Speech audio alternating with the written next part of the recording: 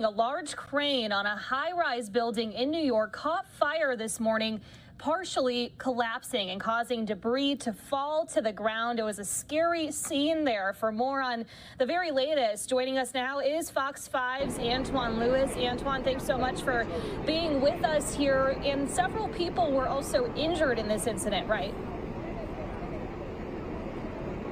Yeah, we just got updated totals, Lexie. There were 12 injuries. 3 of those were to firefighters. Now, anyone that's watching, if you're familiar with the landscape of Manhattan, we're on the west side in Hell's Kitchen. Let's show you what's going on here, because where we are remains blocked to traffic. But Roy is going to give you a look at where the attention and the focus is right now, because there is still debris hanging from both of the buildings that were impacted, which officials say has the potential to fall below. So what you're seeing are crews putting up a mesh curtain of sorts to try to contain that debris. Around 7:30 Wednesday morning, officials say the crane on top of this building under construction in Hell's Kitchen started burning out of control. And then the unthinkable happened just as firefighters started arriving on scene. We had a collapse. The top part of the crane, the boom, and a 16-ton load crashed to the ground. The boom fell some 45 stories, smashing windows of a neighboring building on its way down to West 41st and 10th Avenue. Emergency crews evacuated buildings in the immediate area. Michael Lyles, one of those who ran for cover. Once they hit the street, it was like another boom explosion, and then you just saw everybody running everywhere. Everybody trying to get shelter, the construction guys running, even at the fire department people, they was running too as well. Authorities quickly blocked off streets within close proximity. Firefighters attacked the blaze from buildings nearby as the blaze hit 5-alarm status. Officials say at least 9 civilians and 2 firefighters received non-life-threatening injuries. The crane was lifting 16 tons of concrete when the fire happened. And that weight of 16 tons is attached by a cable. And as the fire heats the cable weakens to a point where it loses its strength, and that's where the collapse occurred. As you see from the debris on the street, this could have been much worse. We are extremely fortunate.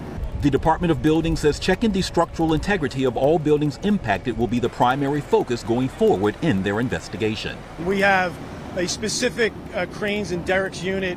All of the DOB personnel is here or en route, and when they have a chance to assess it, we will have more answers for you. So as you come back to us live, what you're looking at now is the window washing platform, because crews are inspecting the side of the building where the crane fell into on its way down to where we are again on 10th Avenue. Again, this is all because there is still debris that is hanging from both of the buildings, and this is what the officials here want to make sure it does not fall down. So that's why they're putting those measures into place. In regards to the crane, we understand that it will be dismantled at some point, and that will be brought down also, as well as we've gotten an update about what the structural preliminary reports say, and that it appears that both buildings right now appear to be structurally sound. So Lexie, this is the very latest. Again, all of these updates are coming fast and furious, but we wanted to make sure we're bringing the very latest information to everyone.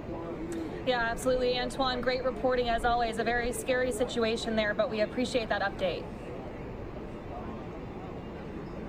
No problem. And more scary because this way leads to the Port Authority. So as you're looking at tunnel traffic coming out, people just walking along, going about their business. So it is absolutely a miracle that none of that concrete, 16 tons of concrete, fell, injured anyone. Yeah, it truly is. Antwan, thank you so much for that update. I'm sure we'll be talking again soon with you and your team at Fox 5 for another update later on. Stay safe. You as well. Thanks so much.